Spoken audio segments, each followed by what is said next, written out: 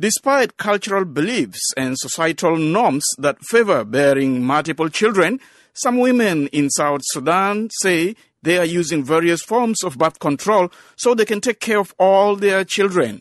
Winnie Chirino has details for VOA from Juba. Doreen Aringo, a mother of 4, says she started using birth control after having 2 children who are aged 2 years apart. Aringo says she and her husband decided to use birth control because the couple did not have enough resources to take care of a large family. Aringo says she and her husband are both government employees with irregular salaries, making it difficult for the couple to provide for their children. The salary wasn't enough to support myself and the 2 children I had before. So I started thinking deeply by going to get a family planning. At least if I can stay 3 years, because these 2 years was not enough for me that my child was breastfeeding. Aringo says she and her husband agreed to wait 3.5 years before having more children so they would be prepared to provide a larger family and allow her body to recover. Grace Pony, a mother of 2, says she gave birth to her firstborn when she was still in primary school. Pony says she learned about family planning at the hospital when she took her first child for treatment and medical checkups. Speaking in Arabic, Pony says she and her husband agreed to use family planning so she could finish primary school. That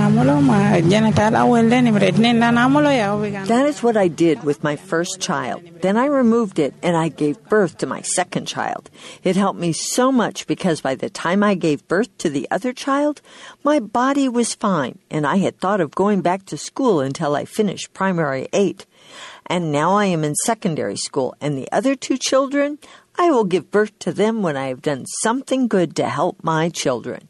Juba resident Joseph Amanya, who has 3 children, says many South Sudanese parents stick to traditional beliefs that encourage couples to produce many children, regardless of whether they can provide adequate support for their families. He says he and his wife agreed to space their children in order to give all of them the attention they deserve. The most important thing why we do family planning is, first of all, is that you are able to take the responsibility of the children that you're going to produce. You don't need to produce children that you will be irresponsible. You won't be able to take care of them. They won't be able to go to school. You won't be able to attend to their medical needs, school, and other basic needs that children need as members of the family. Lucia Valentina, a midwife and family planning expert at Juba Teaching Hospital, says health workers encourage women to bring their husbands to family planning counseling sessions, but there are always women who come alone. Valentina says last week, an unidentified man whose wife began bleeding after taking birth control pills came to the clinic to threaten her. The man came to us and then he said, "You people, who told you to give family planning to my wife without a consent?" And then say that, you don't know that family planning is against our culture. If my wife doesn't produce now, what will you do? I will suit you to the court. Valentina says the man's wife lied about discussing child spacing with her husband, telling health workers at the clinic that he was fine with it. Juba Teaching Hospital offers free family planning services depending on what a couple prefers to use. Valentina says the Depo-Provera injection is effective for 3 months. The combined oral contraceptive tablets are effective for 1 month.